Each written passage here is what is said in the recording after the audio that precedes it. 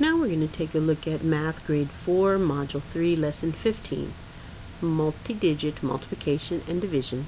Topic E, Division of tens and ones with successive remainders.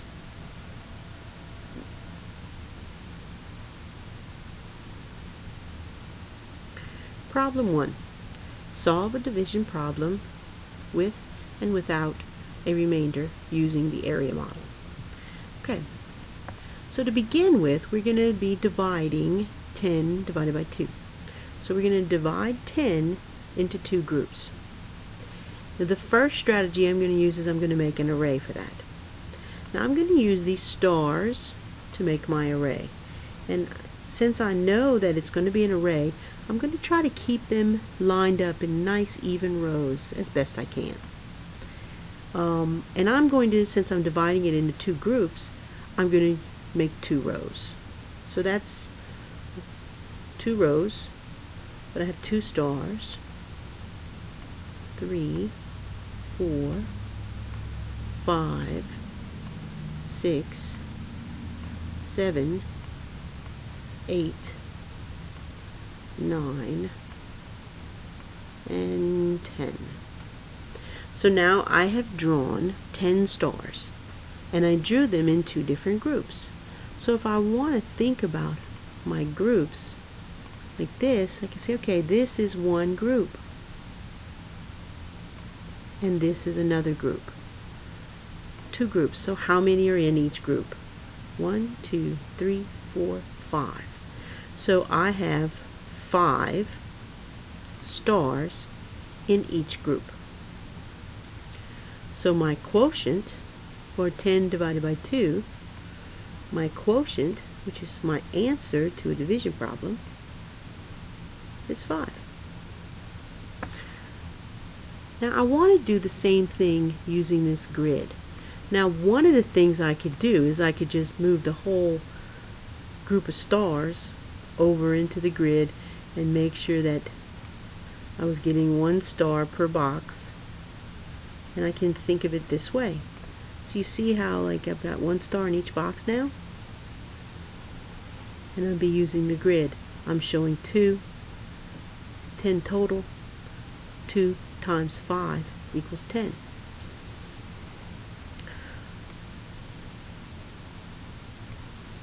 But instead of using the stars in the grid, I'm going to make a rectangle.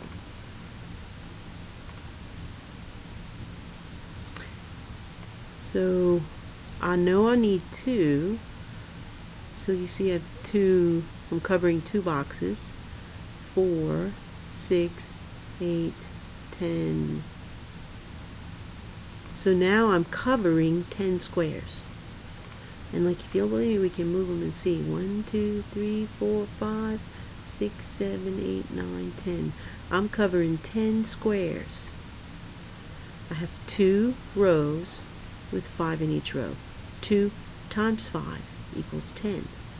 So 2 times what equals 10? That is how we can use multiplication to help us solve division problems. Alright, let's try another one. This time we're going to do 11 divided by 2. And I'm going to make another rectangle to help me with that. So I have 2 boxes that I'm covering here, right? So that's 2, 4, 6, 8, 10. Uh-oh. If I do 2 more, I get 12. That's too many. So I can't do 2 more, which means I'm going to have to do just 1 more.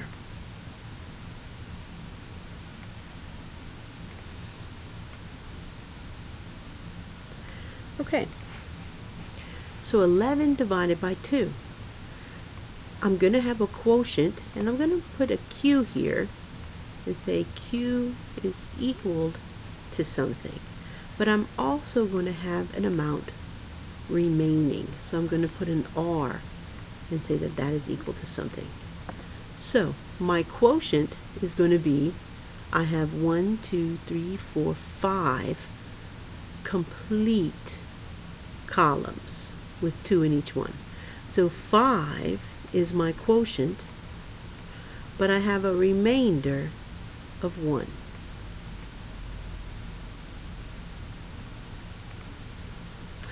Let's try this one. Problem 2.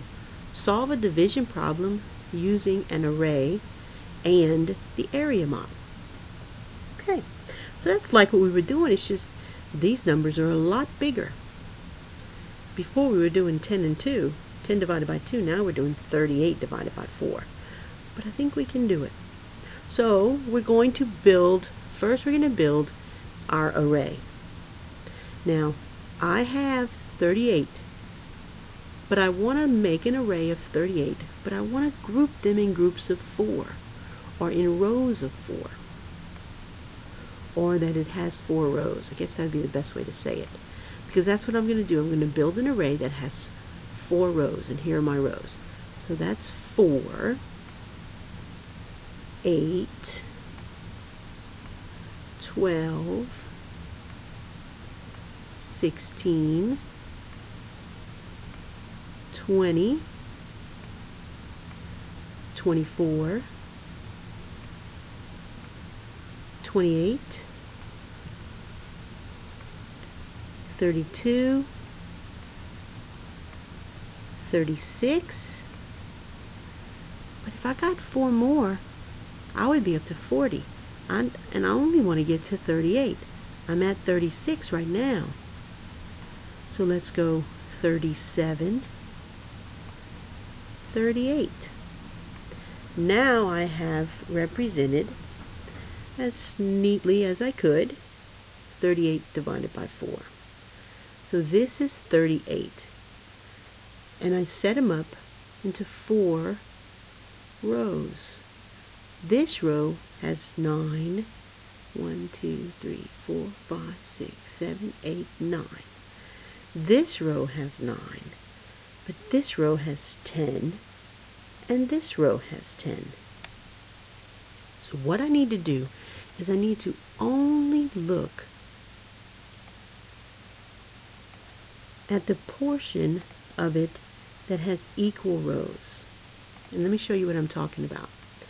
If I only look at this section, then I can figure out what the area of that would be. I have 4 on this side, and I have 1, 2, 3, 4, 5, 6, 7, 8, 9 here. So I have 36 in the middle. And I know that because 4 times 9 is 36. I also know that because when I put them out here, I counted up to 36, and then I added these 2 to make 38. So if I take these 36 away from 38, then I have these 2 left over. So what would my quotient be? My quotient, and I'm going to put a Q, is equal to, my quotient is going to be 9. And my remainder will be 2.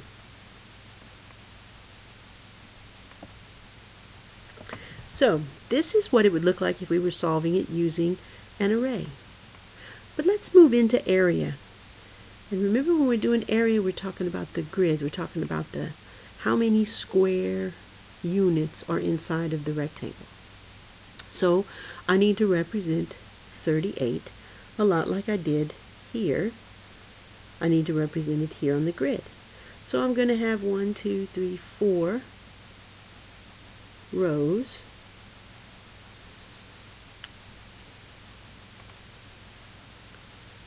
So I'm going to draw that here. 1, 2, 3, and 4. And I'm going to have 9 across the top. So that's 1, 2, 3, 4, 5, 6, 7, 8, 9. And then I can complete this rectangle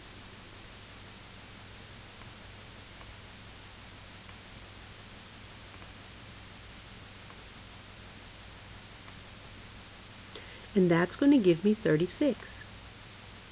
And I know this because 4 times 9 is 36. But I need 38, so I need to add 2 more to this side over here. Okay, so this was my drawing of it, and I have like a little rectangle to make sure you could really see it well. But this, and it's okay to do it if you have grid paper to draw it on here, and then you can actually come in and count the squares and you would have 36. But we don't necessarily need that. See, this is the same size, and we can do the same kind of thing here. If I know this side, 4, and I know that the inside of this rectangle is 36, then I can find this length. This is division. When you were doing that, when we were working on area, you were dividing 36 by 4. Now in this case you're dividing 38 by 4, but it just means that you're going to have a remainder. So 38 divided by 4, the quotient and the remainder. The quotient would be 9, and the remainder is 2. Okay, so this is your problem set, and your homework's going to look a little like this as well. So let's show division using an array. 18 divided by 6. Okay, so we're going to show this using an array, and what I'm going to do is I'm going to come and I'm going to draw some dots to represent 18, but I'm going to put them in rows of 6. 1, 2, 3, 4, 5, 6.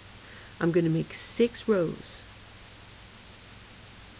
7, 8, 9, 10, 11, 12. And I'm going to keep going until I get to 18. 13, 14, 15, 16, 17, 18. I got to 18, so I can stop. And then over here, it's asking me for the quotient. So I know I have 18, and I know that I have 6 on this side. 6 times something gives me 18. 1, 2, 3. So my quotient is 3. My remainder. Do I have anything remaining? No, I don't have any dots that have to be on the outside. So my remainder for this one is 0. Now, can you show 18 divided by 6 with one rectangle? Yes, I can. I can show it with one rectangle. 1, 2, 3, 4, 5, 6. 1, 2, 3.